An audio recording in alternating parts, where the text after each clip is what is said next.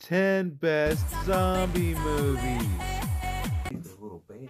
He's a little bad cat. He's a little bad cat. Oh! Hello. Toki, don't start walking around. Here, take Gary in the kitchen. Alright, if you can hear my dogs, I'm sorry. I've been trying to do this video for like, what seems like forever now. And this was the subscriber that sent me the package the other day had requested in the comments that I do my top 10 favorite zombie films. So that's what we're going to do. We're going to do the top 10 favorites. Toki! It's your loud ass. Alright, I'm sorry. I'm really sorry. But I'm going to try to do this in one take this time. Because I spent 2 hours last night and it was all ridiculous. Completely ridiculous. So we're going to start off right away with number 10.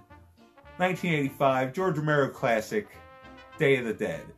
Now, when I first saw this movie, I wasn't the biggest fan. It didn't really have the feel and the atmosphere as the other ones. It was a bit darker. But as an adult, it's right up my alley. I like it a little bit better now, okay? And who could forget Bub? Bub is an icon in the zombie world. Better than anything they could ever put into a TV show. Because we all know there's no good zombie TV shows. You know The Walking Dead sucks! So we're going to move right along. We're going to move right along to number 9.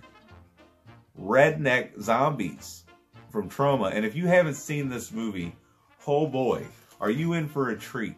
Now, this is like the lowest of low budgets, the sleaziest of sleaze, but it's Trauma.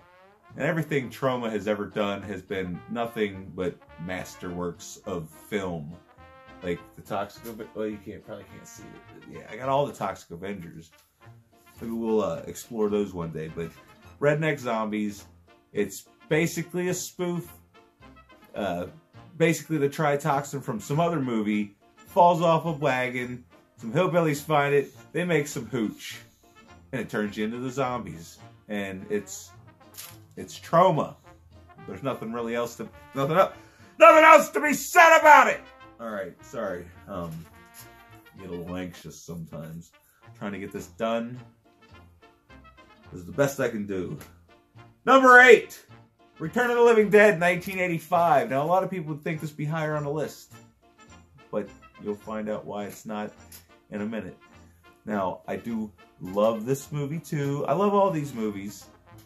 But this one, it wasn't my favorite as a child.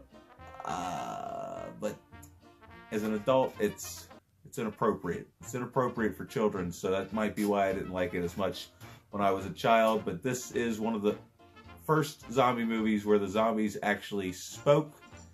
And it's one of the first zombie movies where you could not kill them by shooting them in the head. Or by setting them on fire, because setting them on fire only made it worse. So, I don't know if you could kill these. I don't want to spoil the ending, but yeah, they kill them in an interesting way. So, moving on. We're going to move right along now. Right along to 2004's Dawn of the Dead, directed by Zack Snyder. Frank, shut up. Why you gotta be bad all the time, every day? All the time, every day. Sorry. And I wish that... I gotta figure out the splice thing. But anyway, Dawn of the Dead 2004. Really good cinematography. One of the better remakes out there. Sarah Polley does a really good job. I don't remember anybody else's name other than Mekhi Phifer. He's, like, probably the worst part of the movie, honestly. But then you got Ving Rhames. He's pretty cool. And I can't remember the guy's name that plays CJ, but he's one of those characters that you hate so much when you first get introduced to him. But then he just, at the end, he comes through and becomes my favorite character of the film. So if you haven't seen 2004's Dawn of the Dead, it's a little more fast-paced than what it's based on, but it just doesn't have the charm for me. So that's number 7. Now, number 6 might surprise people because they'll be like, well, wait a minute now. Return of the Living Dead Part 3 from 1993. Yeah. The cover alone puts it ahead of the original. Because look at it. Just look. Come on now. Amy, look at that. She can eat my brains anytime, right? Not that there's much there, but we're going to do this. We're going to get through this. Return of the Living Dead 3, your tragic love story. Two teens, they're in love. They want to escape from the harsh realities of everyday life. And they get in a traffic accident. It's a telephone pole. She dies. Takes her to his dad's lab where they bring people back to life. Brings her back to life. She wants to eat brains. He doesn't want her to eat his brains. So she cuts herself. This is where cutting came from. So, actually, no, I shouldn't make fun of that. People will get mad in the comment section and call me an asshole. But, you know. Anyway, number 5.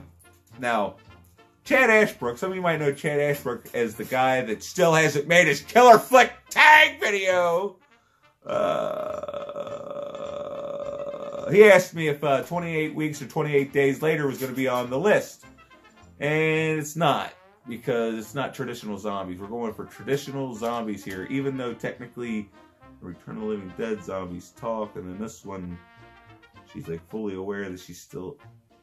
Alright, we're not putting those... Those are a list for another day. Along with like Night of the Comet, Night of the Creeps, Slither. Because those aren't real zombies. Those are alien invasion movies. So we went with Fulci Zombie. Some of you might know it as Zombie 2, or the other weird way to spell zombie, or the sequel to Dawn of the Dead, but it's not really a sequel to Dawn of the Dead. Now this movie's famous for the famous zombie versus the shark scene. Let's see if I can find that picture. You like that? I snapped and it popped up? Or did it pop up? Who knows? I don't know. I didn't look first. Probably should have looked first. Anyway, it's also got that famous eye gouging scene where he just grabs the witch and she's like, and it's like, it's pretty badass. But this movie is Italian. It's fully Italian. It's Italianly dubbed. And it aggravates me. I'd rather read subtitles, to tell you the truth. Because I got a couple other movies, which you probably can't see because they're down here, that don't have subtitles. They just come dubbed, and it's annoying and it aggravates me, and it's kind of hard to watch the movie. So we're gonna move right along. Number 4. I hope I've been saying the numbers between each ones. Number 4, y'all might get confused. I was gonna have the numbers spinning around up here, but that took really long the last time. But number 4. That's the last time I'm gonna say it. Return of the Living Dead, Part 2. Now. If you look at the score this has on IMDb, you'd be surprised to see that this is so high on my list.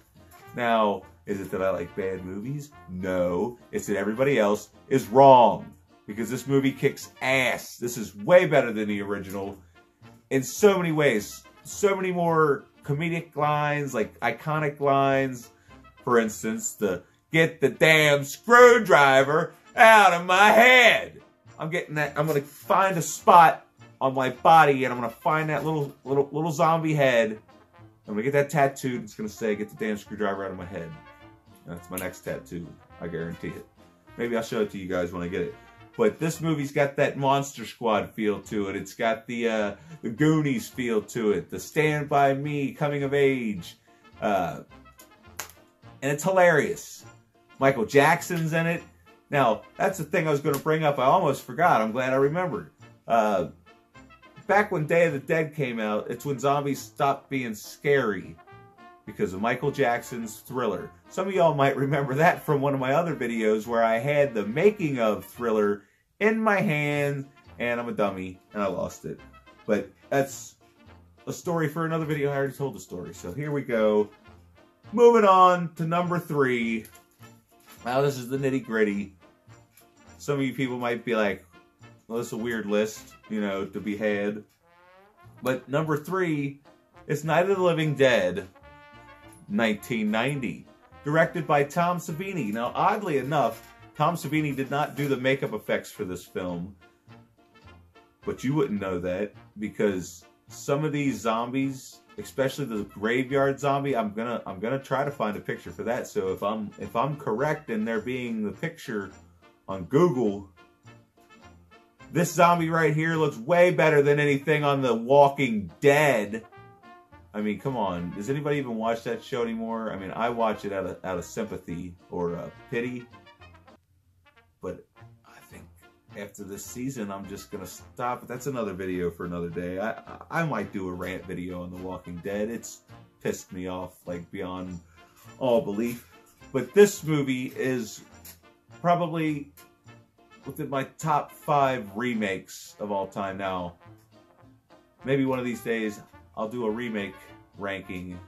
Ooh, that sounds good. Remake ranking. But as for now, if you haven't seen Tom Savini's version of Night of the Living Dead, you're missing out. Because some parts are better than the original, but some parts, they're kind of cringeworthy. But overall, it's a great movie. So check it out. And then we're going to slide on into number 2 with Night of the Living Dead, 1969. Directed by the master. This was the beginning of the zombie genre. Now, there had been white zombie before that, but those weren't what we see as zombies nowadays. Those were the voodoo zombies, which, if you've seen Serpent in the Rainbow, which could have been on this list, but it doesn't really hold up over time. I watched it the other day, so it didn't make the list. But Night of the Living Dead, the social commentary alone is worth watching the movie. Even if it wasn't a horror movie, even if it was just some people that just happened to be out of gas, stuck in the middle of nowhere, watching TV. But no, that's not what it is. But one of the best opening scenes in a zombie movie ever. Like, this is 1969 we're talking about, and they still haven't necessarily topped this. And this is just zombie movies. I mean, not necessarily horror movies in general, zombie movies. Now, the Dawn of the Dead remake has a really great opening sequence, which I had talked about in the movie, the list that I made the other day, but I ruined it. It's all been ruined. It's all been ruined. But Night of the Living Dead, Lee McCoy, if you're watching, I'm going to tag you in this, Lee. So hopefully you're watching. Come on, man. Look at that. I mean, I know you just got it on VHS, but I will let you borrow. I got the Blu-ray copy. You should probably have the Criterion Collector edition. Oh, I need me a Criterion edition so bad. Look at that. 1, 2, 3, 4, 5, 6, 7, 8, 9. That's why it's number 2. Now, I don't have as many Dawn of the Deads, but that's number 1. Number 1, Dawn of the Dead. Spoiler alert. If you've been watching the video, you should have seen this coming. Dawn of the Dead.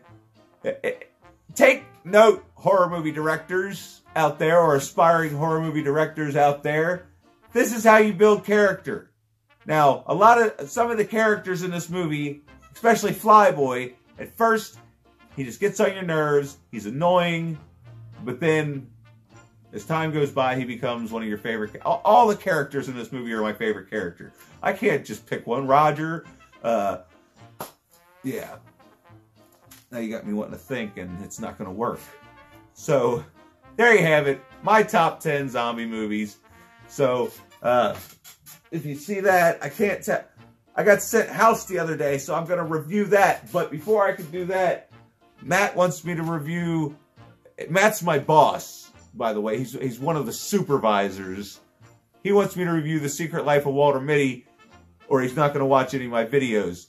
So, I'm going to review The Secret Life of Walter Mitty, and then Ryan, I'll get to House, and then eventually I'll get to Monkey Trouble. This is getting a little overwhelming, but I'm going to do my best. So, like, dislike, ups, downs, subscribe, share with your friends, tell the world. That's the top 10 horror video zombies. Yeah. Alright. It's not past my bedtime, but I've been up too long, working too hard. I'm tired. I'm going to bed. I'm tired! I'm glad you did.